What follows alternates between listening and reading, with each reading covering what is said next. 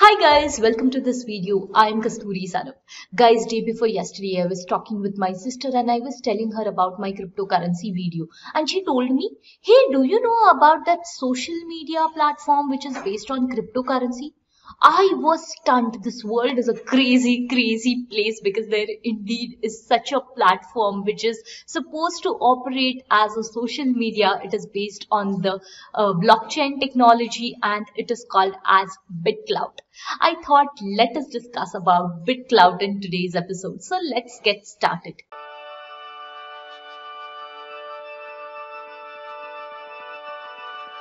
So the site Bitclout, it started off with 15,000 preloaded creators profile. These creators, they are taken from the popular Twitter accounts or the popular social media accounts. So there is India's Prime Minister Narendra Modi ji, then there is Singapore Prime Minister, there is Tesla CEO. You can find profiles of all these celebrities on Bitclout. What you have to do is you have to buy tokens or something called as creator coins and invest it in your favorite celebrity. So once there are more number of fans who start investing more number of tokens or creator coins in that particular celebrity, then the value of that celebrity rises and you are going to be in profit.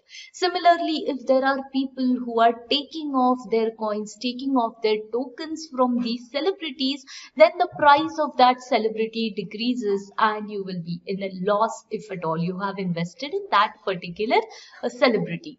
So this Bitclout works exactly like trading, but instead of purchasing stocks and investing in companies, you are actually investing in celebrities of your choice.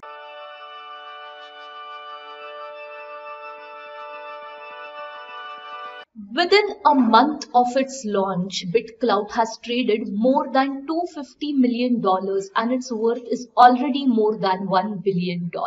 Isn't that interesting? But what is interesting is that the founder or the CEO of Bitclout is an anonymous person. We don't know who he is, but he has an account which is named as Diamond Hands. So Diamond Hands is the CEO of Bitclout and we don't know who he is. Another fun fact is I just checked Narendra Modi ji's account because I wanted to invest in it, but the price of Narendra Modi ji's account is $7,500. So yeah, that is a lot.